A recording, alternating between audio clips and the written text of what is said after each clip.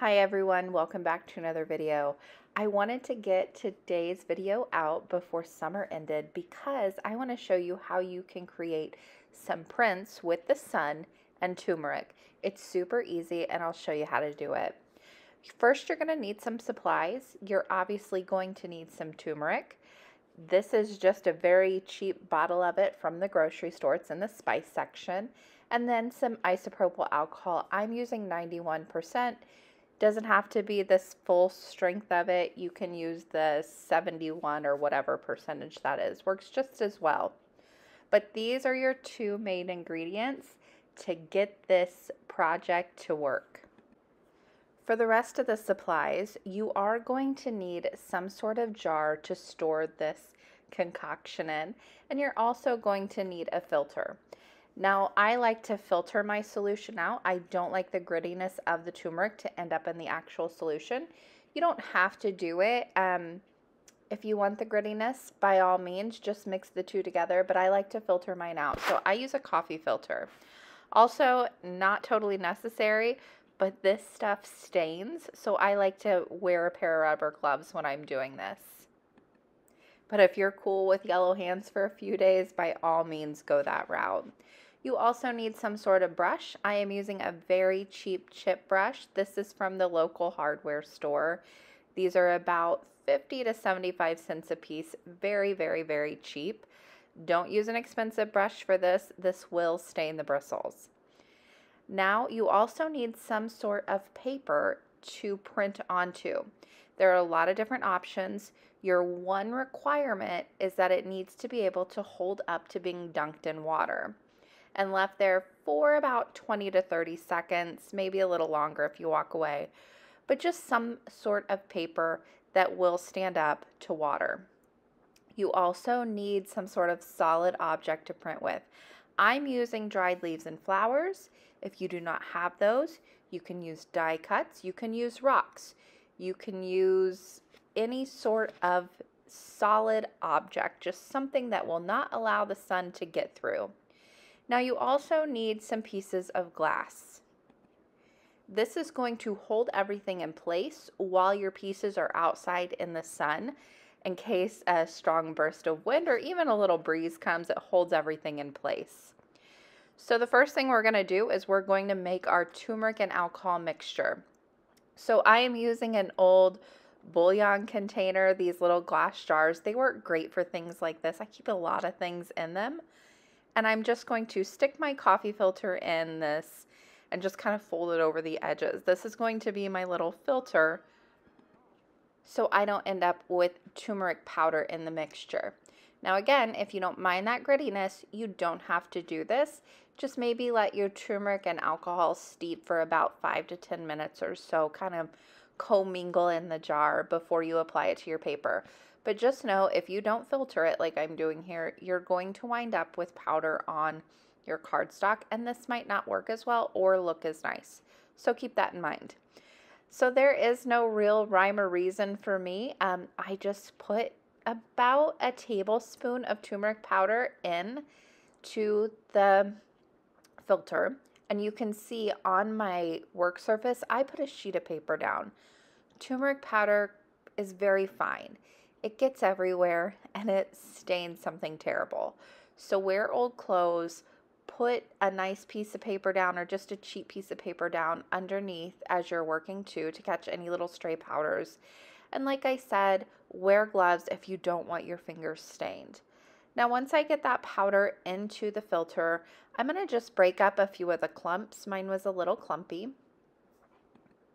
And then I am going to start adding my alcohol. Now, I would say I probably add about a 1/4 cup to this. Again, not really a recipe. I'm sure you can find one online. You just don't want to overdo it with the amount of turmeric you have. So keep that in mind. Now, you will see as I poured this in, mine is going through very fast. That is not normal. So I was a little suspicious here. I was like, okay, what's going on? Because this is not supposed to filter this fast. I actually had a hole in my filter. So if that ends up happening to you, don't worry about it. Just take this filter out and not necessarily start over, but start over with a new filter. So I'll add a little more alcohol just because I didn't catch on right away. And then as it goes through pretty quickly here again, and I can see some granules in the bottom of my little jar here, I'll just refilter it into another glass jar. So I'm not going to waste the liquid that went through, but you can see quite a bit of that powder did get into the bottom of the jar there. That's going to end up on my paper, and I don't want that. So I went ahead and just refiltered into another jar, and you can see how slow it's going through now. So it's working. And you can see it's already starting to stain that coffee filter itself yellow. So like I said, I did about a tablespoon of turmeric powder to about a quarter cup of alcohol. And you might think that that is not a lot of solution, but this solution goes a long way. So I'll let that continue to just kind of filter through and collect in the bottom of my jar until there is no liquid left. Now it might be better just to walk away for a little bit, but you can see I have this gorgeous yellow liquid now ready to go. Once that liquid is ready to go, I am going to immediately start applying this to some cardstock. I am using just a regular heavyweight cardstock. You can use watercolor paper, and I'll show you a few more options too that I wanted to experiment with later on in this video. But you can pretty much use any sort of paper that will stand up to being dunked in water. That's all the requirement is. So I am brushing one layer of this on. You don't need to be super careful. This is kind of like your alcohol markers. It might look a little streaky at first, but once it settles into the paper, it will become a nice flat surface. It's also going to seep through to the back, and you don't want any more than one layer of this on. I experimented with it. I tried a few more layers on some of my other pieces, and I'll show you what those ended up looking like. One layer does the trick though, and it really creates a beautiful, beautiful end result. I'm also leaving a little space around the edges. I am turning mine into card fronts, and then some of them I will be turning into just journaling pieces. So depending on what you want these for is how you're going to apply your alcohol mixture onto your paper. I wanted a little bit of a border, so I'm leaving a little bit of a border. You can do this in circles. You can do this in little miniature triangles. You can do it in little miniature squares. You can do it in brush strokes. It really is up to you how you want to put this on your paper for the end result. No right or wrong way. As I'm putting this on, you can see that I have turned off my overhead lights at this point. That is because at this time, once that mixture is created, once the turmeric and the alcohol mix, it immediately starts reacting to the light. So in order to avoid as much of that reaction happening right now as possible, first of all, I turn off my overhead light and I work in a little bit of darkness. I also have a black light off to the left of me. If you don't have that and you need to work in the light because of eye issues, some ways to get around it reacting so much are once you get this on the paper, you can put it into a cabinet or somewhere where there isn't any light directly on it to start drying. That will help slow down that process. You can also work quickly and efficiently and just have things ready to go. Now, I did so many pieces of paper with that little bit of mixture that I created, and I still have some left over. So I decided I'm going to do some experimenting. Like I said, a little bit of this mixture really goes a long way. So you're going to think, oh my goodness, I don't have enough, when you really do. And I didn't think I did, but I had more than enough with some left over to play around with. So what I decided to do was grab some old book page. Now again, the book page that I am applying this to needs to be able to stand up to being dunked in water. So just keep that in mind as you kind of pull pieces to do this technique on. Just remember, it's got to be put in water. So if you've got a really old brittle book page or piece of music sheet, that can't work. You need it to be able to get soaked, completely soaked in that water and still hold up. So I am again applying this just like I did the others. Then I am going to apply this to some fabric. So I wanted to do it on a darker piece of fabric to see if this would work. So I am just soaking this. Now this does take a little bit more of the liquid. You really want to soak those fibers in. And then I'm also applying this to a piece of white fabric.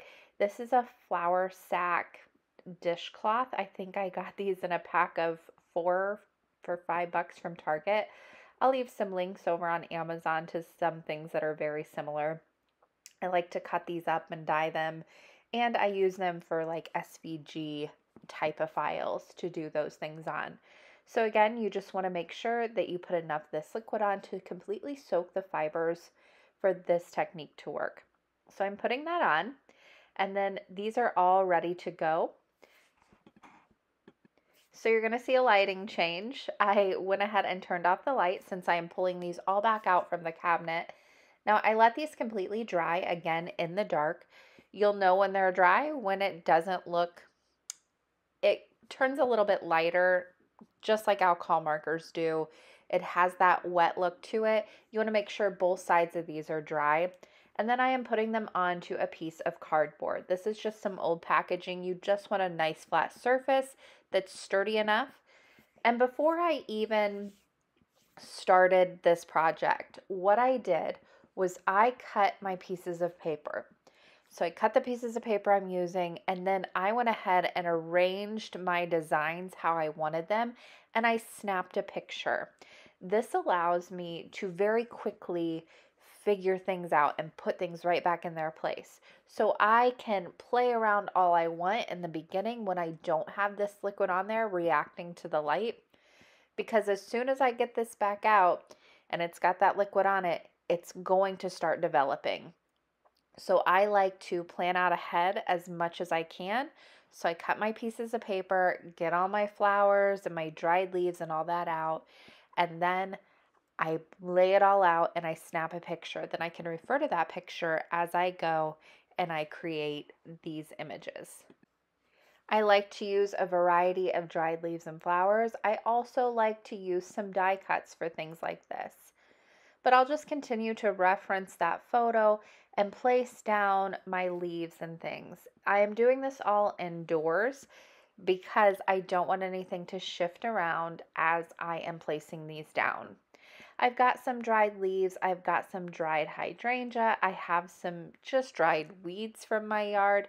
I do have a video that is all about drying flowers, 2 different ways I like to do it. I will leave that linked in the top right hand corner. The one thing that you do want to make sure of is that you are not adding any sort of liquid to this.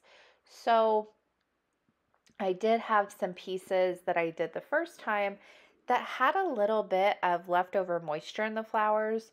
Those did leave some marks on the paper. So just keep that in mind that as you put this in the sun, it will release some of that moisture if you're using those newer flowers, and it might leave some marks on your paper. So I went ahead and set that all up. And then I also set up my second board, and this has some of my test strips on there, which I did not plan out. And I didn't want to grab out all of my different dried flowers and dig through them because I knew this was already developing and I wanted to get it out in the sun as soon as possible. So what I did was I just grabbed some of my wildflower die cuts. These are great for this project, and I kind of forgot I had them, but as I was digging through, I was like, these would be perfect. I will leave a link down below in the description box to the post on my blog where you can find these SVG cut files. There are 3 separate 8.5 by 11 SVG pages that are full of these wildflower die cuts, and they're kind of perfect for this project, and I've used them on a lot of different projects here lately once I rediscovered them. So I'll leave that link down in the description box below. But I am just going to place these over my little test pieces here. Wasn't quite sure if this would work, but it did. I didn't know if the alcohol would kind of soak in there. These worked great. Again, you just want to make sure that you're using objects that the sun cannot penetrate through. So if you want to use coins for little dots on your background, you can absolutely do that. If you wanted to use pieces of string, you can do that. There are a number of different household items and just kind of junk things that you can use. Just make sure the sun can't get through them. So once I had everything figured out, it is time to lay those glass pieces over the top. What I am using for my glass pieces are inserts from picture frames. And here's the thing, I only had two 8.5 by 11s that were easily accessible. I didn't want to take anything off the walls or move any more things around. So I grabbed those two out and I used those, but I still had a whole nother piece of cardboard, large cardboard, that needed something to hold it down. So what I actually ended up doing on that piece is using clear acetate and just painter's tape around the edge to hold it down in place, and it worked fabulous. So if you don't have glass on hand, but you have some acetate, by all means, use that. Now you want to take those cardboard pieces and place them outdoors in direct sunlight. You want it directly shining down on top of this for like 3 hours. You can go longer if you want. Now at about the 10-minute left mark, I like to go ahead and create my next solution. And this is going to stop the reaction that is happening with the sun and kind of finalize your results. So when you keep going out and checking on it, wherever you're happy with the way it's looking, grab it up, bring it inside, and dunk it. What this is just baking soda. You can also use borax. I use baking soda and water. Then grab your pieces once your time is up and bring them inside, and you can see immediately the reaction that's happened.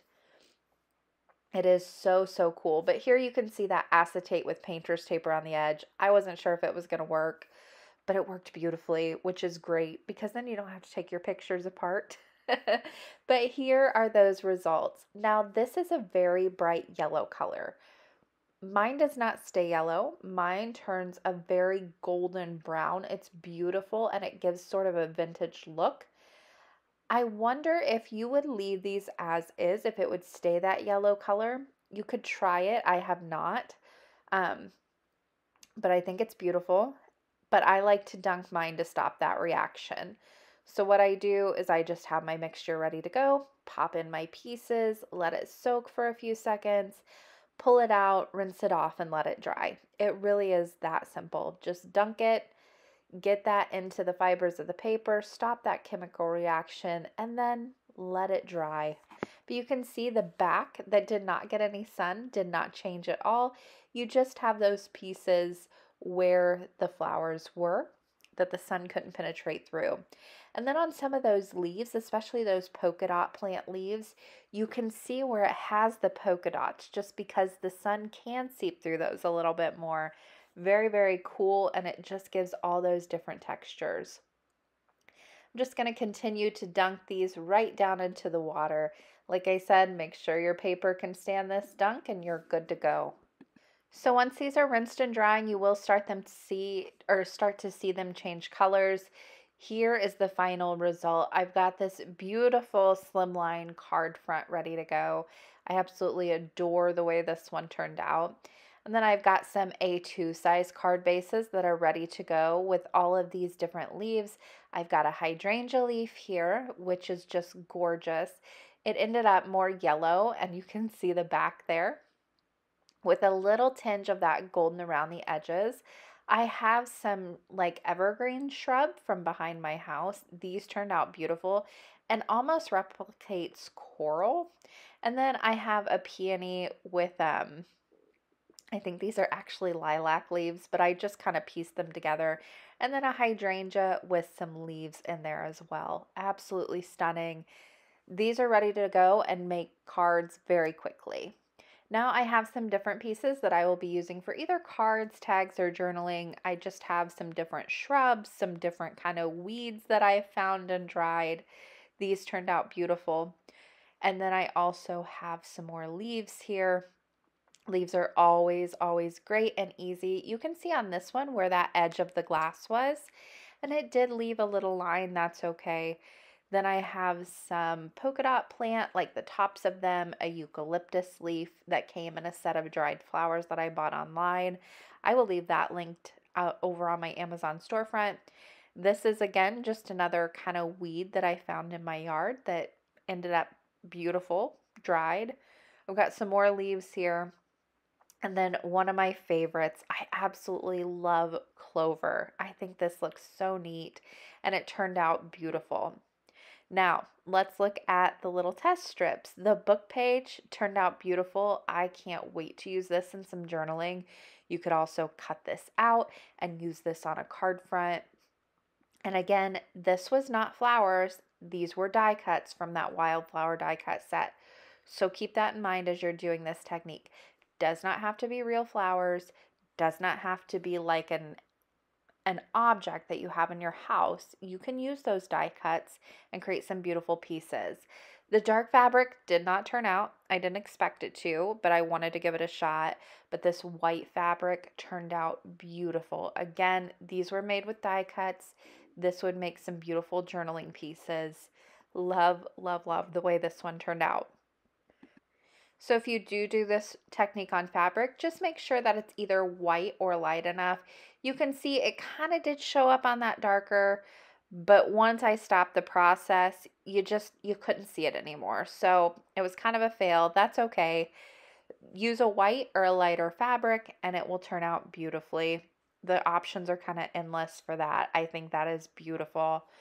And a great way to make some patterns on your fabrics naturally.